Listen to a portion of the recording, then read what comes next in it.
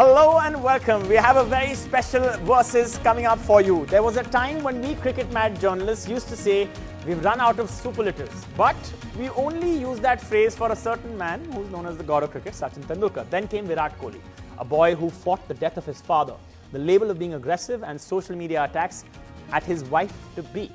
The number of cricket critics who are now claiming Virat will break all of Sachin's records have more to write about today. The man from West Delhi is undoubtedly one of the world's best sportsmen currently, possibly one of the best cricketers ever produced, arguably the best ODI batsman ever, and has now achieved what even Sachin did not. Virat Kohli has won the ICC's three biggest awards: ICC Cricketer of the Year, Test Player of the Year, and ODI Player of the Year.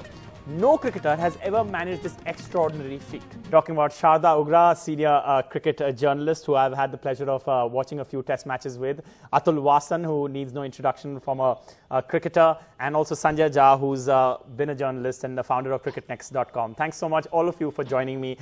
You know, it's one of those days where we don't have any critical questions to ask you, so you're going to have a free ride. Enjoy yourselves.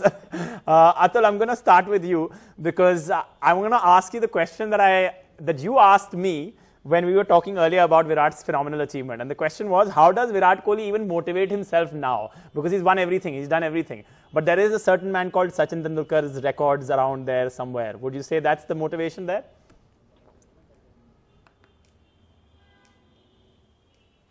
Well, you know, I mean, it's coming out of my ears now. This discussion went on for many years. Is Tendulkar better than Don Bradman because he's got more aggregate runs and he's played one-day cricket and all that? I think it's unfair to compare batsmen from different eras. But the question is, were you the best batsman of your age? And then we can do hands down, and it's Virat Kohli. He's got no comparison at all. Even in last year, actually, there's a big moment of pride for all of us that he has swept all the records. But even last year, he was the Cricketer of the Year and he was ODI Player of the Year. Only Steve Smith took that 2017 Test Player of the Year. He's not playing this year, so probably Virat had an easier run. And when you say in the contemporary cricket, you could say A.B. de Villiers is falling behind and Steve Smith and Virat Kohli. But Virat Kohli, his commitment, and more so because he's captain also and the record of the Indian team also. So if you look at the whole package in totality, this guy is from Mars. All right, Sanjay Jha, I have to ask you this.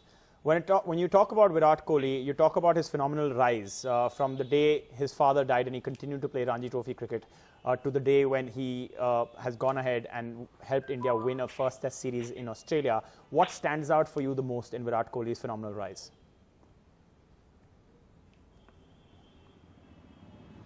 You know, firstly, let me tell you, Amitoj, it's great to be back on a cricket show after almost several years, and good to have you back. To see my good friends Atul and Sharda on the program.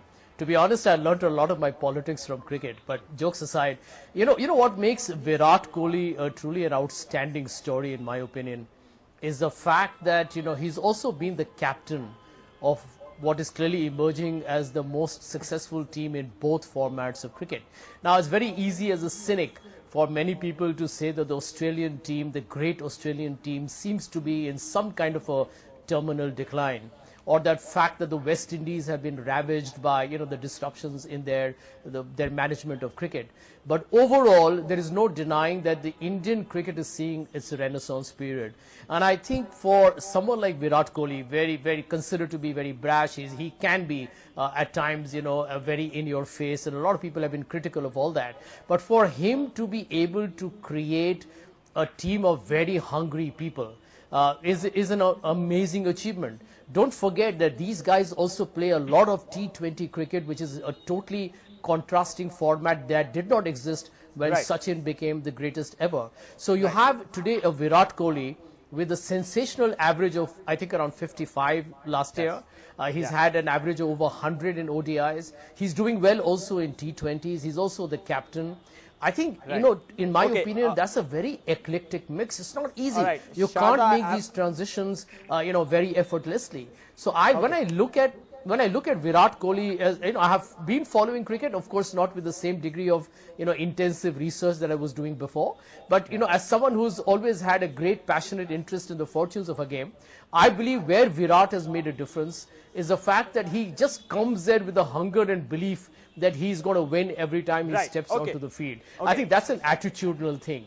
The other big difference is probably the bench strength. I've never seen an Indian team which has such an extraordinary bench strength. I mean, look at the fact that he has got a Rohit Sharma in one days and a Cheteshwar Pujara in the tests. Now, these are formidable players who give him remarkable flexibility to play around with, the team composition or the batting order. And not to forget that he still has Dhoni somewhere in the one day and the T20 format. But all said and done, Virat Kohli is turning out to be a genius. I belong to the Sachin Tendulkar era of cricket. And when he retired, many of us felt, will Sachin Tendulkar's impregnable record ever be smashed? With 39 one-day hundreds already, I have a feeling Sachin's record in 1 day is certainly going to be eclipsed. Test cricket, I'm not so sure. Okay. All right. Thanks so much, Sanjay Jha. Sharda, I would love to come to you with so many questions, but I'm going to just hold off on that because Bishan Singh Bedi, former Indian captain, who is perhaps, he's just one of those voices that you can't miss out on in a situation like this. Bishan Paji, thank you so much for joining us. I just want to ask you, what is your first reaction to what Virat Kohli's achievements have been? All 3 awards swept by him.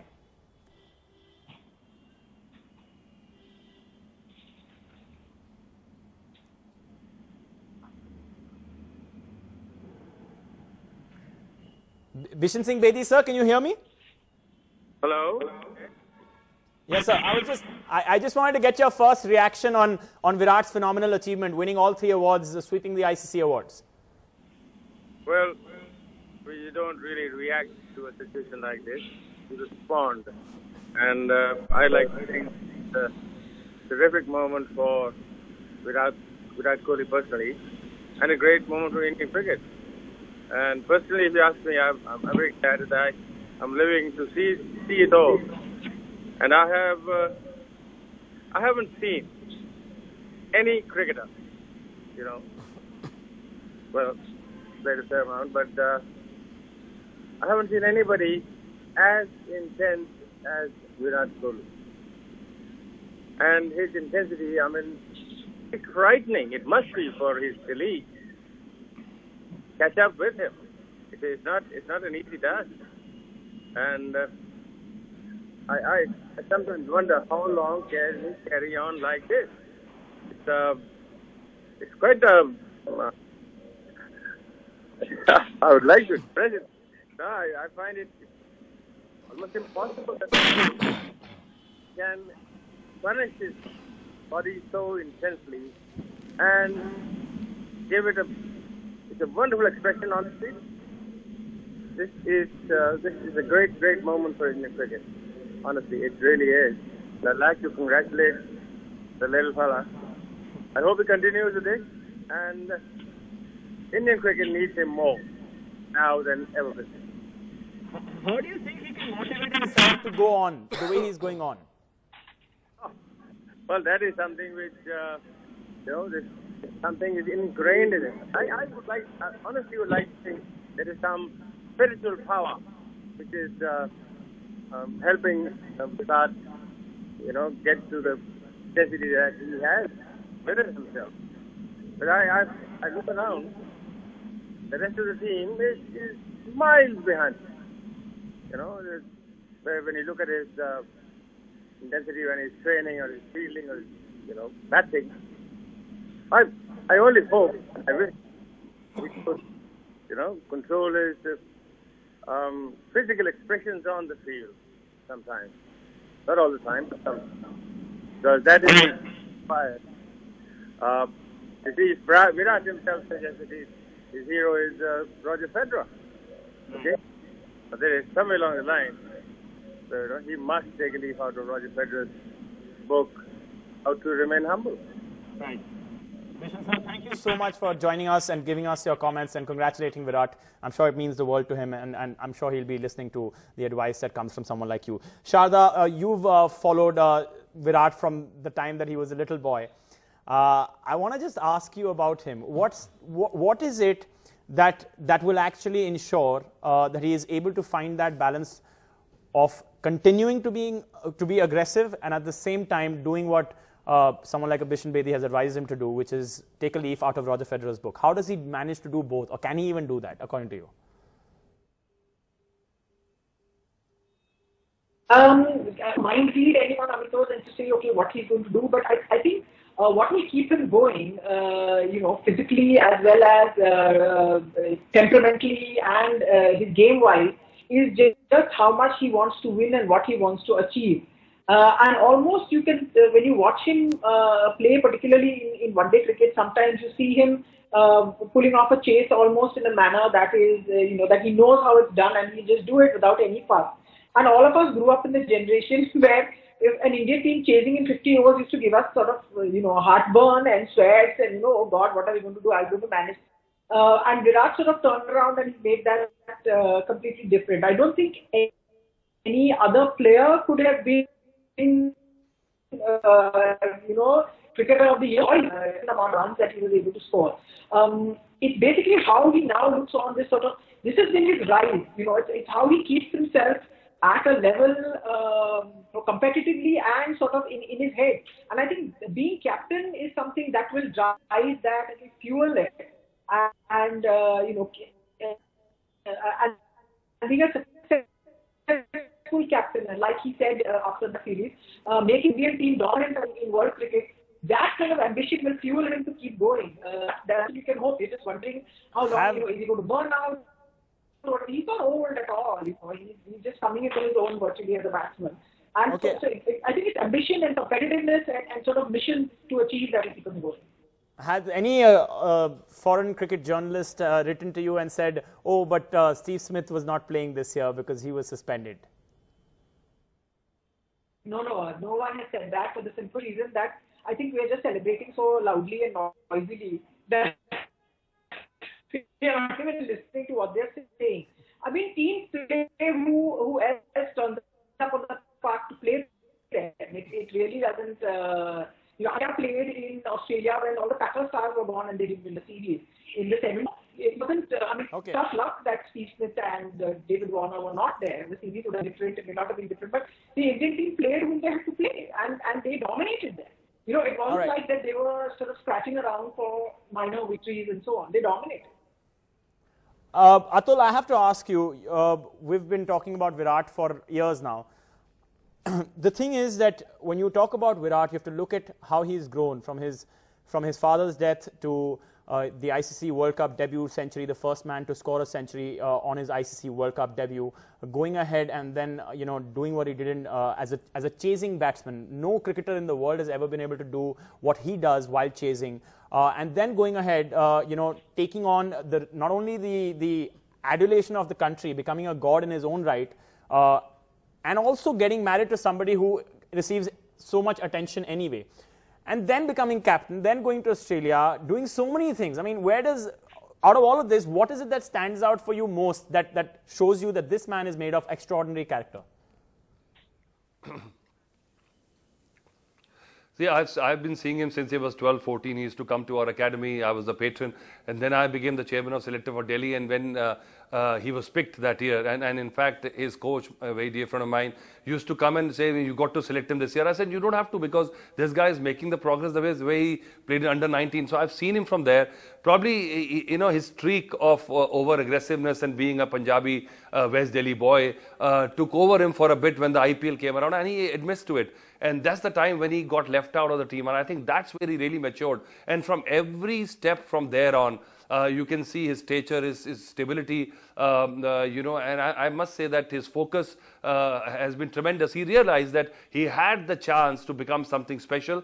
Probably he didn't know that he was going to achieve so much. And at that point, once you reach a level, then you put your target slightly ahead and then you keep on chasing it. So I think his targets are somewhere just within the reach, but he just pushes themselves a little bit up. But from where he goes from here is a big question. I think that World Cup trophy in his hand come this summer in England would be the cake. He has won the World Cup before, but as a captain, as a leader, and Sanjay Jha said that he's created a team. I don't think so. I think we must compliment the board and the cricket system in India that we are dominating because of the system, not just because of individual brilliance from Virat and all.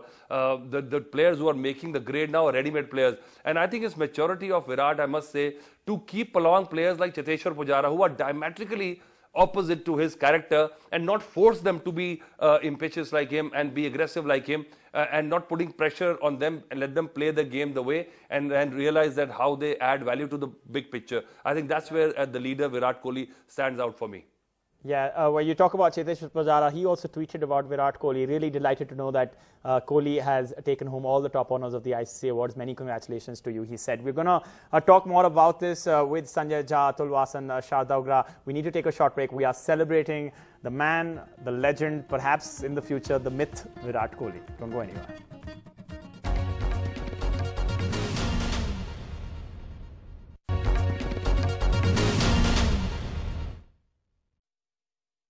Welcome back. We're celebrating the man, the legend Virat Kohli. I just want to go straight across to Sanjay Jha, and I have a question for you, Mr. Jha. The fact that Cheteshwar Pujara has been not included in the team that Virat Kohli will be captaining, the ICC Test Team of the Year, is that a surprise for you? And what do you have to say about those who will say that Steve Smith is somebody who perhaps would have taken at least one of these 3 awards if he was playing? Well, I think Pujara was simply outstanding in Australia. I think you almost found shades reminiscent of Rahul Dravid, and the comparisons with the wall were, I thought, fairly legitimate. But, I think end of day, the ICC has its own criteria. I think the team they've selected looks fairly formidable. I want to make one point that you asked me that I couldn't answer earlier on Virat. You see, anybody who's lost a parent, it's a devastating experience. I lost my parents much later in life, and it still is a very, very hard. It knocks you out. It's an emotionally excruciating experience. I think for Virat Kohli to have gone through at such a young age, somewhere these things steel you up. They toughen you up. You know what loss is, and therefore when Mr. Bishan Bedi rightly pointed out that how long will this great run last? Will this golden phase be forever? The answer is no. Even Roger Federer has lost in the Australian Open, has lost in the US Open, and has had a slightly disappointing season. It's going to happen to Virat as well. But you look at the man's character, I think what you really admire about him, Abhinoj, is the fact that he, I think, understands loss and failure. And I do think that his inner character will see him through even difficult times in the days ahead. But at the moment, we can celebrate that we got a man at the top who's in great personal form and definitely has inspired his teammates to believe that India can win anything, anytime, anywhere. All right. Well, thanks so much for that, Sanjay. Sharda Ugra, I have one final question. I'm not asking you this because you're a woman. I'm only asking you this because you've been following Virat, and I know this like perhaps nobody has. He has improved ever since Anushka has come into his life, and it's phenomenal, the role, and he's credited a lot of his performances for that. He's credited a lot of his performances to her. What would you say about his personal life and all that you've seen him do? Diet, workout, marriage, anything. What would you say about that role? I think he's understood what he has to do as a professional athlete, and he has a very high-profile marriage with a very, very high-profile sort of movie star. And he has just made it work effortlessly. I think one of the real glimpses of the kind of person that he has become came out when he stood up and he just attacked all the trolls who had gone after Anushka for ridiculous reasons. Right. And I think that was quite admirable that he did it with sort of without fearing anything or anyone.